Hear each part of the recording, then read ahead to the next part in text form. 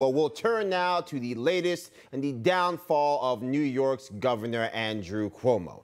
The impeachment probe has been suspended after he resigns despite credible evidence of wrongdoing. Last Friday, the Democratic State Assembly did actually suspend that investigation. We're joined now by Marc Molinaro. He is a former New York gubernatorial candidate, also the current Dutchess County executive. Marc, my friend, good to see you. Here's to you. I mean, you've been saying for a long time there were plenty of things about this governor that had been swept under the rug. He leaves office now, 14-day window there. But what say you about what has transpired here in our state? Well, listen, first, it's an embarrassment, and the sooner we can wipe clean this chapter of abuse in New York State history, the better off we are, but not without accountability. And what the Assembly announced just yesterday really it's not only disappointing, it's dangerous. We knew that when the governor made his announcement to resign 14 days from now, that there was going to be some underhanded activity. There's no question. Think about it for a second, though. If in any other business, an individual has had 10 years of creating victims, remember, New Yorkers through pay-to-pay politics in this state, victimized. Women within this administration, victimized and abused. Thousands of seniors lost their lives because of a decision he made during this pandemic. Victims, victims, victims. Anyone else, anywhere else, in any other line of work would have been ushered out of the building, had his keys taken away, computers locked, and an immediate investigation. Instead, what it seems the Assembly and the state legislative leaders are giving him is a free pass, and that's dangerous. Well, to that point, the question becomes, what is he doing in these 2 weeks? I mean, obviously, again, he doesn't need to be there to oversee the cleaning out of the drawers and the bubble wrapping of the pictures. Is there perhaps something else happening here with that first domino being this investigation, or rather impeachment proceeding, being suspended?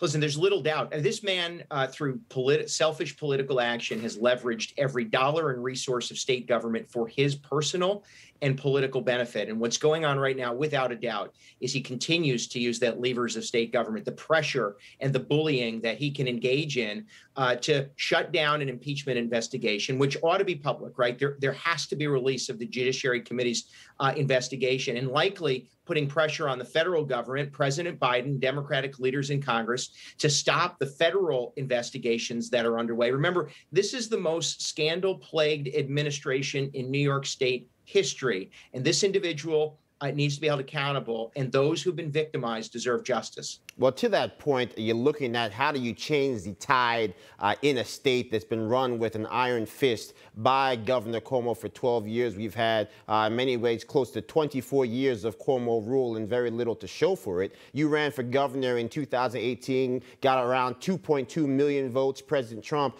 got about 3.2 million in 2020, less than the 3.6 million that Governor Cuomo earned last time around. What do you think the prospects are, particularly in this environment here in this state, with the out-of-control spending in D.C. and with the corruption we've seen here at home, to try to turn this blue state red again? This is our opportunity, but we have to come to the table honest and earnest about the challenge, right? We have to convince Democrats and those without party affiliation that we're serious about cleaning this state. And by the way, single party rule from Washington to Albany is absolutely corroding and eroding democracy in this country. And this governor and the state legislative leaders, the Democrats all throughout the state of New York, have absolutely abused democracy in this state. And so I think what we're seeing right now is our opportunity, because Democratic leaders aren't seemingly willing to hold this individual accountable. Thousands and thousands of victims, millions upon millions of dollars that he's benefited from, your taxpayer money.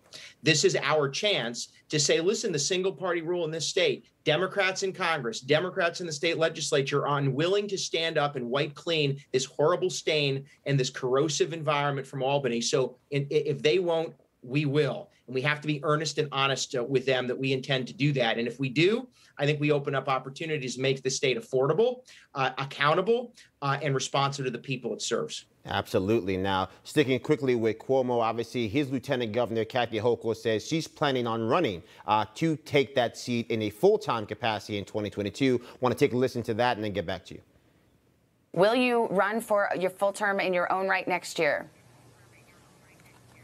Yes, I will. I fully expect to. I'm prepared for this. I've led a life working in every level of government, from Congress to local government. I am the most prepared person to assume this responsibility, and I'm going to ask the voters at some point for their faith in me again. But right now, I need their faith, I need their prayers, and I need their support to make sure we get this right. Now, we know how critical the 2022 midterm will be, not just for our party, but certainly for our country.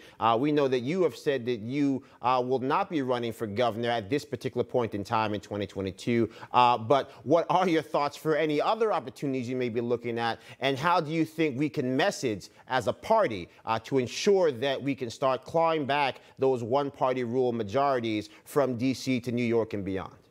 Well, listen, what we've done in this state and what Democrats have done in this state is horrifying to people all across the country. And we're exporting cashless bail, dangerous policies that threaten public safety, lack of accountability. There's an opportunity. I am absolutely grateful to the outpouring of support I've gotten. Folks have been calling me to run for Congress, to consider running for governor. I'm weighing those options. I intend to move forward. I am not going to shirk from my responsibility to stand up and fight for New Yorkers, fight for Americans. I always have. Every day of my adult life. And so I do think this, though, we have absolutely have to speak out to Americans and to New Yorkers and say, we will hold government accountable. We will make it responsive to the people it serves, that we believe not only in economic, but in personal liberty and freedom. And that we've got to drive down costs and make government work for us, not the other way around. There's going to be a chance for me to make that case. And I intend to do it. Absolutely. Marc Molinaro, 2.2 million people believed in New York, believed in you. Maybe we'll make them believe in America again. As always, good to see you, my friend. Talk soon. Same here, Joe. Thanks. All right. Hey, I'm Rob Finnerty. Thanks for watching. If you enjoyed this video, please join the conversation in the comments below. Don't forget to subscribe, too. Hit the bell icon to be alerted to breaking news. And remember, there's a whole lot more on Newsmax TV, America's fastest growing cable news network. Newsmax TV, we're real news for real people.